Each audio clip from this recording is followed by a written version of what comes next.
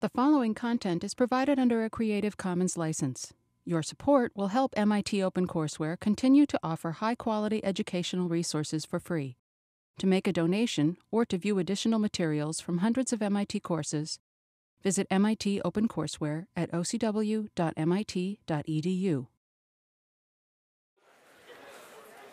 Today I'm going to tell you about flux of a vector field through a curve. So, in case you've seen flux in physics, probably you've seen flux in space, and we're going to come to that in a couple of weeks. But for now, we're still doing everything in the plane. So, bear with me if you've seen a more complicated version of flux. We're going to do the easy one first. So, what is flux? Well, flux, it's actually another kind of line integral.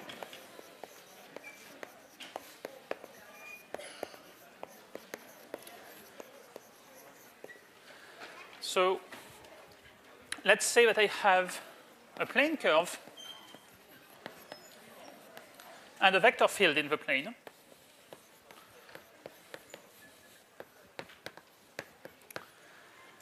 Then the flux of f across the curve C is, by definition, it's a line integral that I will use notation f dot n ds. So I have to explain to you what it means. But let me first box that, because that's the important formula to remember. That's the definition. So what does that mean? So first, I have to tell you what is this little n. So n, the notation suggests, it's a normal vector. So what does that mean? So I have a curve in the plane, and I have a vector field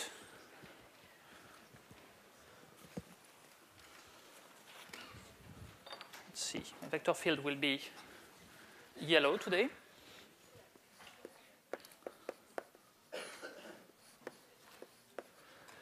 And I will want to integrate along the curve the dot product of f with the normal vector to the curve, the unit normal vector to the curve. So that means a vector that's at every point of the curve perpendicular to the curve and of length 1. So n everywhere will be the unit normal vector to the curve C, pointing 90 degrees clockwise from T. So what does that mean? That means, I have two normal vectors, one that's pointing this way, one that's pointing that way. I have to choose a convention. And the convention is that the normal vector that I take goes to the right of the curve as I'm traveling along the curve. So see, imagine that you're walking along this curve, then you look to your right, that's that direction. Okay? So what we will do is we'll just, at every point along the curve, we'll do the dot product between the vector field and the normal vector, and we'll sum that along the various pieces of the curve. So what this notation means is that if we actually break C into small pieces of length delta S, then the flux will be the limit, as the pieces become smaller and smaller, of the sum of f dot n delta S, where, so I take each small piece of my curve, I do the dot product between f and n, and I multiply by the length of a piece, and then I add these together. That's what the line integral means. Of course, that's, again, not how I will compute it. So just to compare this with work, see, conceptually, it's similar to the line integral we did for work, except, well, the line integral for work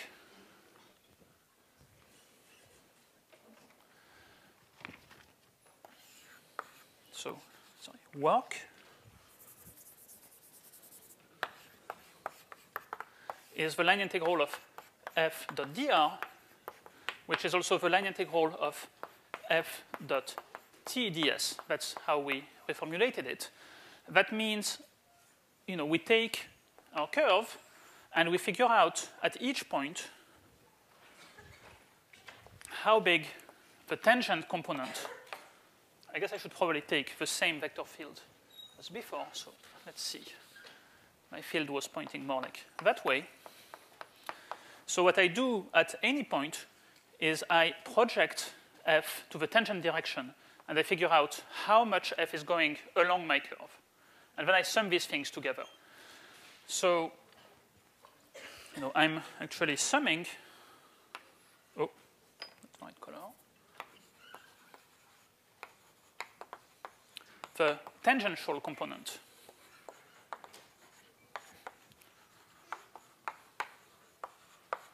of my field f. Okay, so roughly speaking, the work measures, when I move along my curve, how much I'm going with or against f. Flux, on the other hand, measures, when I go along the curve, roughly how much the field is going across the curve, counting positively what goes to the right, negatively what goes to the left. Okay, so flux is integral of f dot n ds, and that one corresponds to summing the normal component of a vector field. Okay, but apart from that, conceptually, it's the same kind of thing. Just the physical interpretations will be very different. But for a mathematician, these are two line integrals that you set up, compute pretty much in the same way. Okay.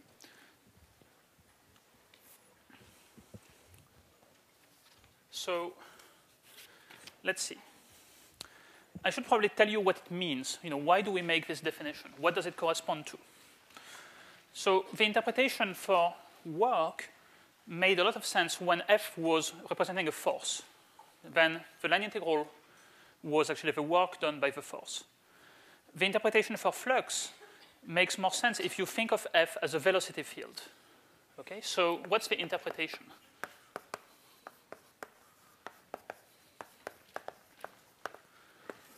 Let's say that f, so for f, a velocity field. So that means, I'm thinking of some fluid that's moving, maybe water or something, and it's moving at a certain speed, and my vector field represents how things are moving at every point of the plane. So I claim that flux measures how much fluid passes through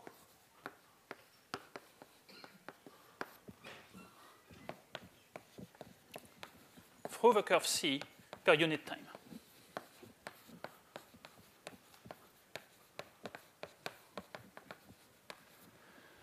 So if you imagine that, maybe you have a river and you're somehow building a dam here, but, a dam with holes in it so that the water still passes through, then this measures how much water passes through your membrane per unit time. Okay, let's try to figure out why this is true. Why does this make sense? So let's look at what happens on a small portion of our curve C. So I'm zooming in on my curve C. Sorry, I guess I need to zoom further. Okay. So, that's a little piece of my curve of length delta S, and there's a fluid flow. So on my picture, things are flowing to the right. So here I'm drawing a constant vector field because, if you zoom in enough, then your vectors will pretty much be the same everywhere. Right? If you, enlarge the picture enough, then things will be pretty much a uniform flow. So now, how much stuff goes through this little piece of curve per unit time? Well, what happens over time? The fluid is moving while my curve is staying in the same place. So it corresponds to something like this. Okay? So I claim that what goes through C in unit time is actually going to be a parallelogram. Okay, so here's a better picture. I claim that what will be going through C is this shaded parallelogram to the left of C. Well, let's see if I move for unit time. Okay, it works. Okay, so that's the stuff that goes through my curve in a unit time for a small portion of curve. And of course, I would need to add all of these together to get the entire curve. So let's try to understand how big is this parallelogram. So, to know how big this parallelogram is, I would like to use base times height or something like that. And maybe I want to actually flip my picture so that the base and the height make more sense to me. So let me actually turn it to this. Okay, and in case you have trouble reading the rotated picture, let me redo it on the board.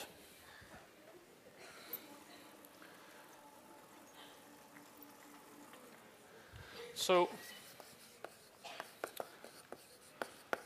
what passes through a portion of C in unit time is the contents of a parallelogram whose base is on C, so it has length delta S. Okay, that's a piece of C. And the other side is going to be given by my velocity vector F.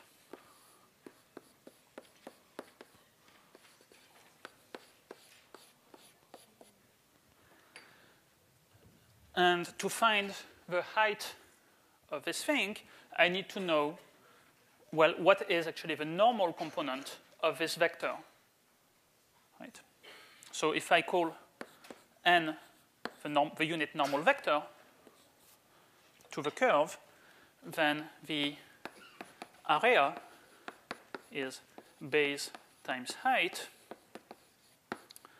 is just, so the base is delta S, and the height is the normal component of F, so it's F dot n. And so you see that when you sum these things together, you get what I said. You get flux. Now, if you're worried about the fact that actually, if your unit time is too long, then of course things might start changing, as the fluid flows. I mean, it might. So you have to take a time unit and a length unit that are sufficiently small so that really this approximation, where C is a straight line and the flow is at constant speed, are valid. So, you want to take maybe a segment here that's like a few micrometers, and, the time unit might be a few nanoseconds or whatever, and then it's a good approximation. So what I mean by per unit time, actually, it's the, well, yeah, actually, that works, but, you want to think of a really, really small time, and then the amount of matter that passes in that really, really small time is the flux times the amount of time. Okay, let's be a tiny bit more careful. When I'm saying it's the amount of stuff that passes through C, well, it depends actually on whether n is going this way or the opposite way. So actually, what's implicit in this explanation is that I'm counting positively all the stuff that flows across C in the direction of n, and negatively what flows in the opposite direction.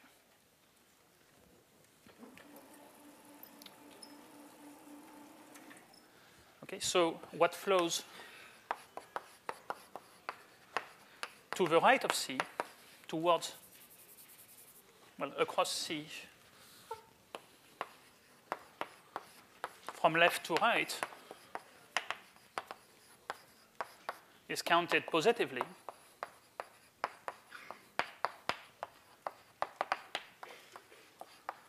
while what flows right to left is counted negatively. Okay, so in fact, it's the net flow through C per unit time. Okay, any questions about the definition or the interpretation or things like that? Yes? How do you, sorry? How do you have both, positive and negative, or in one segment? Well, you can have both, not in the same small segment, but it could be that, well, imagine that my vector field, here suddenly goes in the opposite direction. Then this part of the curve, well, things are flowing to the left, so this part of the curve contributes negatively to flux. And here, maybe the field is tangent, so the normal component becomes 0, and then it becomes positive, and this part of the curve contributes positively. For example, if you imagine that you have a round tank in which the fluid is rotating, and you put your dam, just on a diameter across, then things are going one way on one side, the other way on the other side, and actually it just evens out. So we don't have complete information. It's just the total net flux. Okay. So if there's no other questions, then I guess we'll need to figure out how to compute this guy and how to actually do this line integral. So, well, let's start with a couple of easy examples.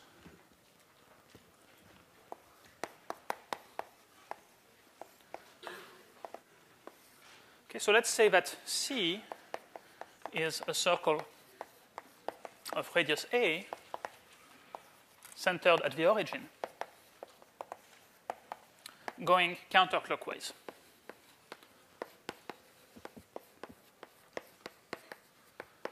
And let's say that our vector field is xi plus yj. So what does that look like? So remember, xi plus yj is a vector field that's pointing radially away from the origin. Right? Because at every point, it's equal to the vector from the origin to that point. So now, if we have a circle, and let's say we're going counterclockwise. So actually, I have a nicer picture, so let me do it here.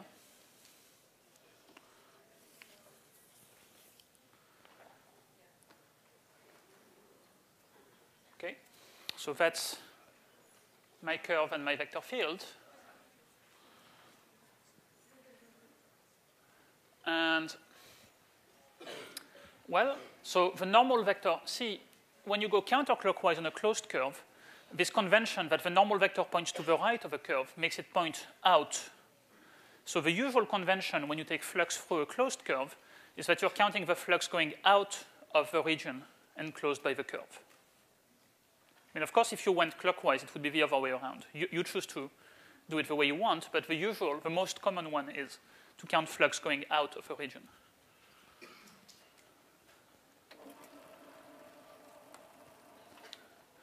So let's see what happens. Well, if I'm anywhere on my circle, see, the normal vector is sticking straight out of a circle, right? That's a property of a circle, that the radial direction is perpendicular to the circle. So actually, let me complete a bit this picture. If I take a point on the circle, I have my normal vector that's pointing straight out. So it's parallel to F. Okay, so along C, we know that F is parallel to N. So F dot N will be equal to the length, the magnitude of F, times, well, the magnitude of N, but that's 1. Okay, let me put it anyway, but that's a unit normal vector. Now, what's the magnitude of this vector field if I'm at a point xy? Well, it's square root of x squared plus y squared. That's the same as the distance from the origin. Okay, so if this distance, if this radius is a, then the magnitude of f will just be a. Right? So, in fact, f dot n is constant, always equal to a, so the line integral will be pretty easy, because all I have to do is the integral of f dot n ds, becomes the integral of a ds. A is a constant, so I can take it out. And integral ds is just the length of C, which is 2 pi a. So I will get 2 pi a squared. Okay? And that is positive, as we expected, because stuff is flowing out of a circle. Okay, any questions about that? No? Okay. Just out of curiosity, let's say that we had taken our other favorite vector field. So let's say that we had the same C, but now the vector field negative y comma x. So remember that one goes counterclockwise around the origin. Okay? So if you remember what we did several times, well, along the circle, that vector field now is tangent to the circle. So if it's tangent to the circle, it doesn't have any normal component. The normal component is 0. Right? Things are not flowing into the circle or out of it. They're just flowing along the circle, around and around. So the flux will be 0. Okay, F now is tangent to C. So F dot n is 0, and therefore the flux will be 0.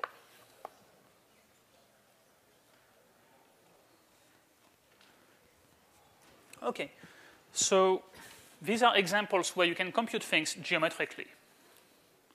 And I would say, generally speaking, with flux, well, if it's a very complicated field, then you can't. But if a field is fairly simple, you should be able to get some general feeling for whether your answer at least should be positive, negative, or 0, just by thinking about which way is my flow going. Is it going across the curve one way or the other way? Okay. Still no questions about these examples? No? Okay, so next thing we need to know is how we'll actually compute these things. Because, yeah, here it works pretty well, but what if you don't have a simple geometric interpretation? What if I give you a really complicated curve, and then you have trouble finding the normal vector? It's going to be annoying to set up things this way. So actually, there's a better way to do it in coordinates. Just as when we do work, when we compute this line integral, usually we don't do it geometrically like this. Most of the time, we just integrate m dx plus n dy in coordinates. So there's a similar way to do it because it's, again, a line integral, so it should work the same way. So let's try to figure that out.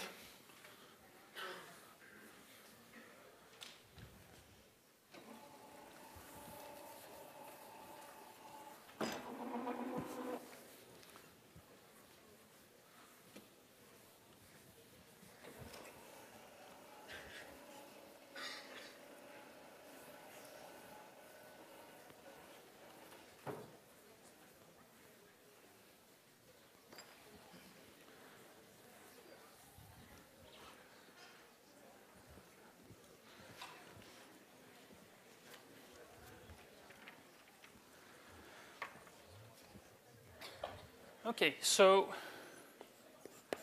how do we do the calculation in coordinates? Or I should say maybe using components.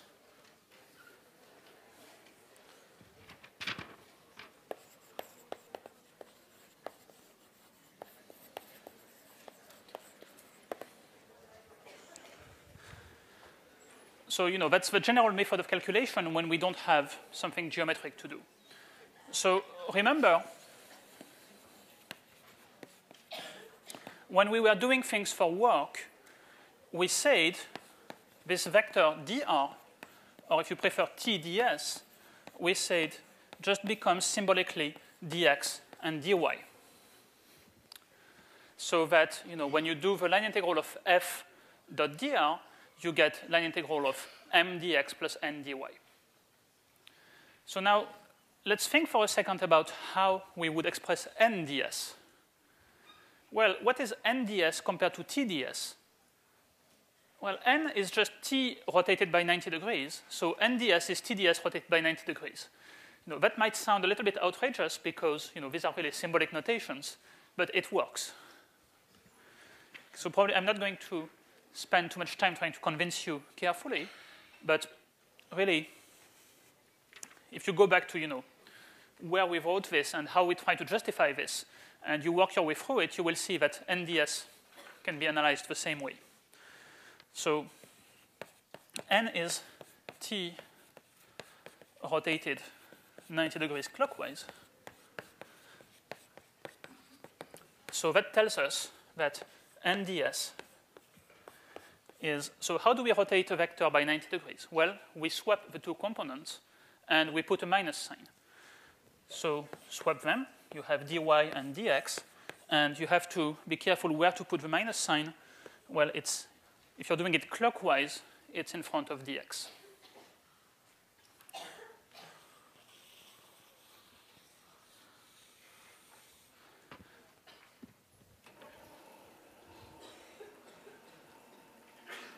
Well, actually, let me just convince you quickly by, let's say we have a small piece of C.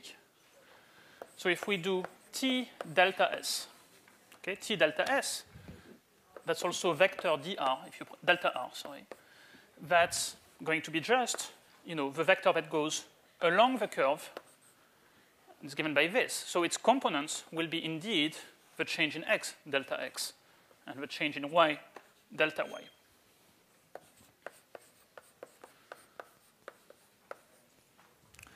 And now if I want to get n delta s, well, I claim now it's perfectly valid and rigorous to just rotate that by 90 degrees. So I lost my red chalk. Here it is. So if I want to rotate this by 90 degrees clockwise, then the x component will become the same as the old y component. And the y component will be minus delta x. And then you take the limit when the segment becomes shorter and shorter, and that's how you can justify this. Okay? So that's the key to computing things in practice. It means actually you already know how to compute line integrals for flux. Let me just write it explicitly. So let's say that our vector field has two components.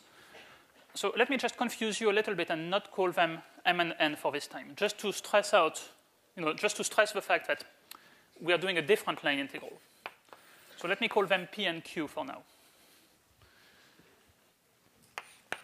Then the line integral of f dot n ds will be the line integral of, well, pq dot product, where is it? dy negative dx.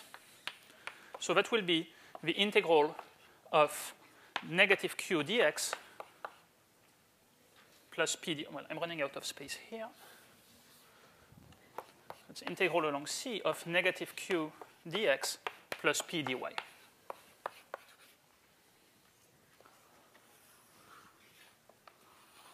Okay, and from that point onwards, you just do it the usual way. Namely, remember, here you have two variables, x and y, but you're integrating along a curve. So if you're integrating along a curve, x and y are related. They depend on each other or maybe on some other parameter like t or theta or whatever. So you express everything in terms of a single variable, and then you do a usual single integral. Okay, any questions about that? I see a lot of confused faces. So maybe I shouldn't have called my components p and q. So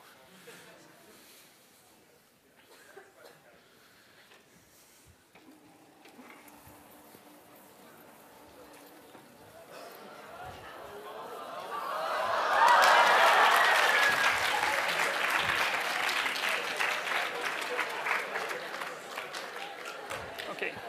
So if you prefer,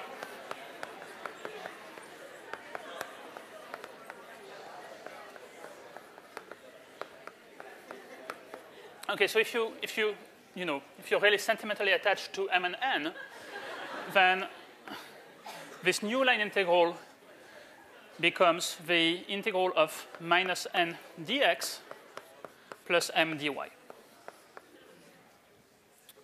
Okay? So, if a problem tells you compute flux instead of saying compute work, the only thing you change is instead of doing m dx plus n dy, you do minus n dx plus m dy. And I'm sorry to say I don't have any good way of helping you remember which one of the two gets the minus sign. So, you just have to remember this formula by heart. That's the only way I know. Well, I mean, you can try to, go through this argument again, but it's really best if you just remember that formula. Okay. So I'm not going to do an example because we already know how to do line integrals. Okay?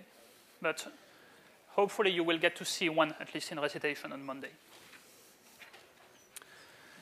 Okay, so that's all pretty good.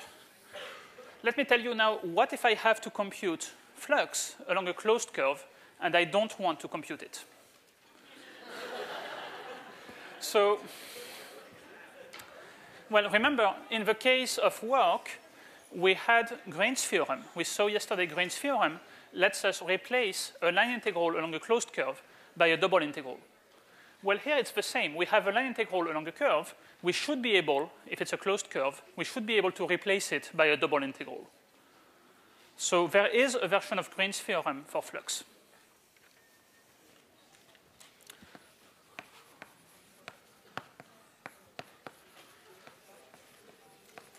And you'll see it's not more scary than the other one. It's perhaps less scary, or perhaps just as scary, or just as not scary, depending on how you feel about it. But it works pretty much the same way. Okay, so what does Green's theorem for flux say? So it says if C is a curve that encloses a region R counterclockwise,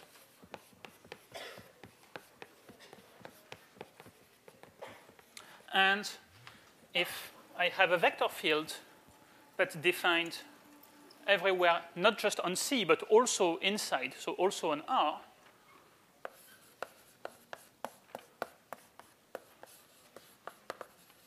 defined well and differentiable and so on, in R, well, maybe I should give names to the components. So if you'll forgive me for a second, I will still use P and Q for now. You'll see why. Is defined and differentiable in R, then I can actually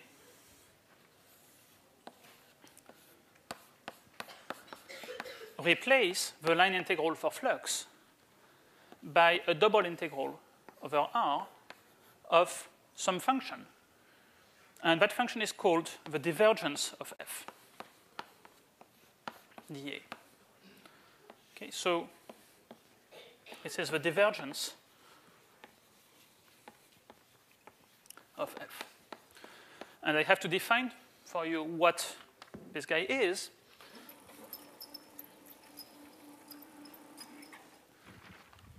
So the divergence of a vector field with components P and Q is just P sub x plus Q sub y.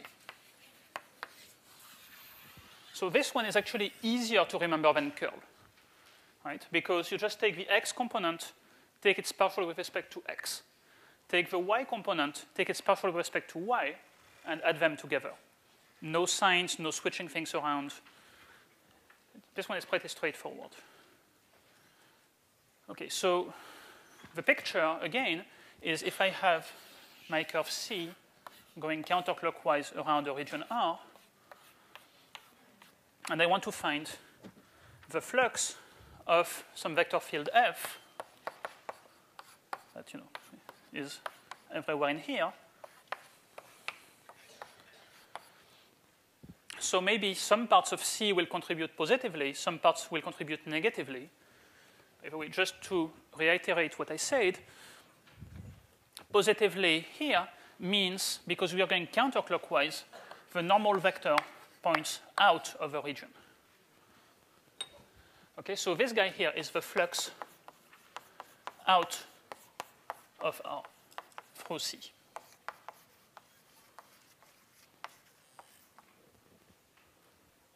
Okay. So that's the formula. Any questions about what the statement says or how to use it concretely? No? Okay, so it's pretty similar to Green's theorem for work. So actually I should say, sorry, maybe I should say, this is called Green's theorem in normal form also. So not that the other one is abnormal, but just that, you know, the old one for work was, you could say, in tangential form.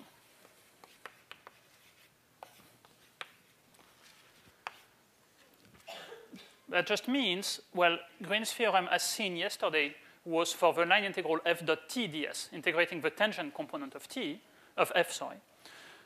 The one today is for integrating the normal component of f. Okay, let's prove this. So, good news, it's much easier to prove than the one we did yesterday because we're just going to show that it's the same thing, just using different notations.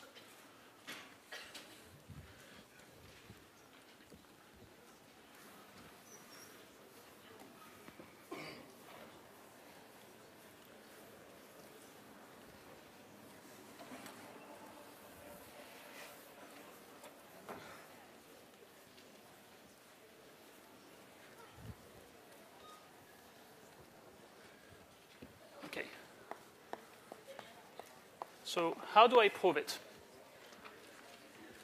Well, maybe actually it would help if first, before proving it, I actually rewrite what it means in components. Okay. So we said the line integral of f dot n ds is actually the line integral of negative q dx plus p dy. Right? And we want to show that this is equal to the double integral of p sub x plus q sub y dA. So this looks a lot like, you know, this is really one of the features of Green's theorem. No matter which form it's in, it relates a line integral to a double integral. So let's just try to see if we can reduce it to the one we had yesterday. So, you know, let me forget what these things mean physically and just focus on the math. On the math, it's a line integral of something dx plus something dy. So let's call this guy m, and let's call this guy n. Okay? So let m equals negative q, and n equals p. Then I know, well, this guy here becomes integral of m dx plus n dy. And I know from yesterday what this is equal to, namely using the tangential form of Green's theorem. Green for work, this is the double integral of curl of this guy. So that's nx minus my dA. But now let's think about what this is in terms of m and n. Well, we said that m is negative q. So this is negative my. And we said p is the same as n, so this is nx. So see, just by renaming the components, I go from one form to the other one. So it's really the same theorem. That's why it's also called Green's theorem. But the way we think about it when we use it is different, because one of them computes the work done by a force along a closed curve. The other one computes the flux, maybe of a velocity field, out of a closed region, out of a region. Okay, questions? Yes? So when we compute one, we can just rename them and compute the other one as we know how to? Yeah, that's correct. So if you're trying to compute, a line integral for flux, you see it just becomes, wait, where did I put it? So the line integral for flux just becomes this, and once you're here, you know how to compute that kind of thing. The double integral side, there's not even any kind of renaming to do. You know how to compute a double integral of a function, and this is just a particular kind of function that you get out of a vector field. But it's any function, it's like any function. The way you would evaluate these double integrals is just the usual way. Namely, you have a function of x and y, you have a region, and you set up the bounds for the iterated integral. Quiet, please. There's a lot of people talking, but OK. So the way you would evaluate the double integrals is really the usual way, by slicing the region and setting up the bounds for iterated integrals in dx dy or dy dx, or maybe rd rd theta, or whatever you want. So in fact, in terms of computing integrals, we just have two sets of skills. One is setting up evaluating double integrals. The other one is setting up evaluating line integrals. And whether these line integrals or double integrals are representing a work, a flux, integral of a curl, whatever, the way that we actually compute them is the same. OK? OK, let's do an example. Oh, by the way, no, so first, sorry. So this renaming here, see, that's why actually I called my components P and Q, because the argument would have gotten very messy if I had told you, oh, well, now I call M n and I call n minus m and so on. But now that we're done, now that we're through with this, if you still like m and n better,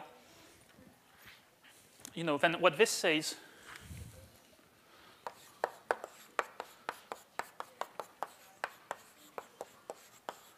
then the formulation of Green's theorem in this language is just integral of minus n dx plus m dy is double integral over R of mx plus ny dA. OK. OK, so now let's do an example. Let's look at this picture again, the flux of xi plus yj out of a circle of radius a. So we did the calculation directly using geometry, and it wasn't all that bad. But let's see what Green's theorem does for us here.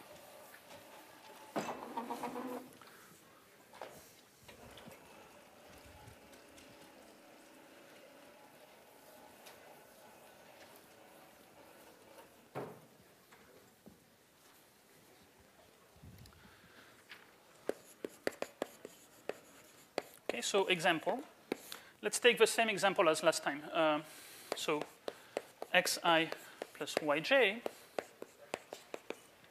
through C, the circle of radius a, counterclockwise.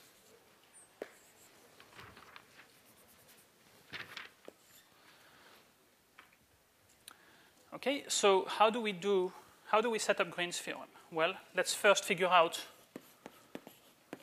the divergence of f. Bless you. So the divergence of this field, I take the x component, which is x, and I take its partial respect to x. And then I do the same with the y component, and I will get 1 plus 1 equals 2. Okay, so the divergence of this field is 2. Now, Green's theorem tells us that the flux out of this region is going to be the double integral of 2 dA. Where what is R now? Well, R is the region enclosed by C. So if C is this circle, R is the disk of radius A. So of course we can compute it, but we don't have to, because double integral of 2 dA is just twice the double integral of dA, so it's twice the area of R, and we know the area of a circle of radius A, that's pi a squared. So that's 2 pi a squared. Okay, that's the same answer that we got directly, which is good news. So now we can even do better. Let's say that my circle is not at the origin. Let's say that it's out here. Well, then it becomes harder to calculate the flux directly. And it's harder even to guess exactly what will happen, because on this side here, well, the vector field will go into the region. So the contribution to flux will be negative here. Well, here it will be positive because it's going out of the region. So there's positive, there's negative terms. Well, it looks like positive should win because here the vector field is much larger than over there. But, short of computing it, we won't actually know what it is. So if you want to do it by direct calculation, then you have to parameterize this circle and figure out, what the line integral will be. But if you use Green's theorem, well, we never used the fact that it's the circle of radius a at the origin. Right? It's true, actually, for any closed curve that the flux out of it is going to be twice the area of the region inside. So it will still be 2 pi a squared, even if my circle is anywhere else in the plane. So, if I had asked you the trick question, where do you want to place this circle so that the flux is the largest? Well, the answer is actually, it doesn't matter. Okay. Now, let's just finish quickly by answering a question that some of you, I'm sure, must have, which is, what does divergence mean? What does it measure? Right? I mean, we say it for curl. Curl measures how much things are rotating somehow. So what does the divergence mean? Well, the answer is divergence measures how much things are diverging. Okay, that's let's be more explicit. So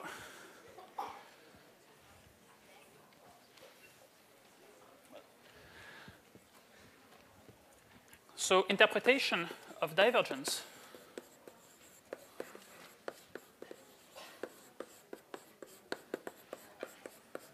actually, you can think of it, imagine that. So what do I want to say first? So if you take a vector field that just like maybe, that's a constant vector field where everything just translates, then there's no divergence involved because the derivatives will be 0.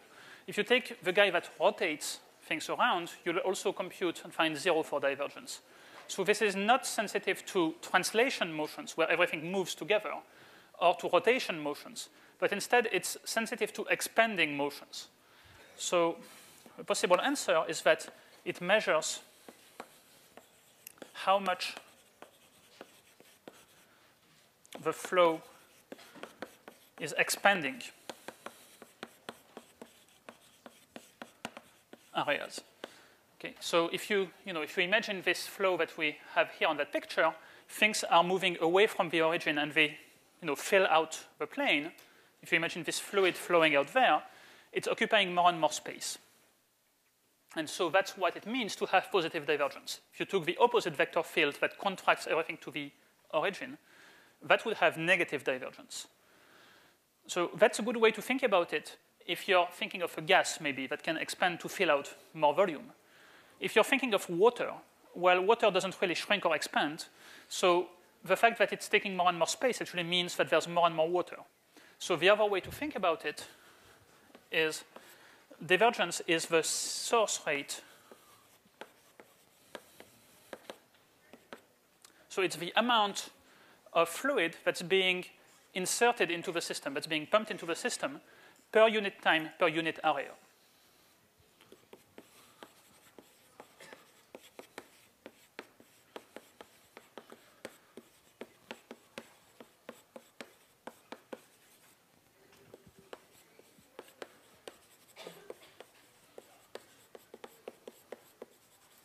Per unit time and per unit area.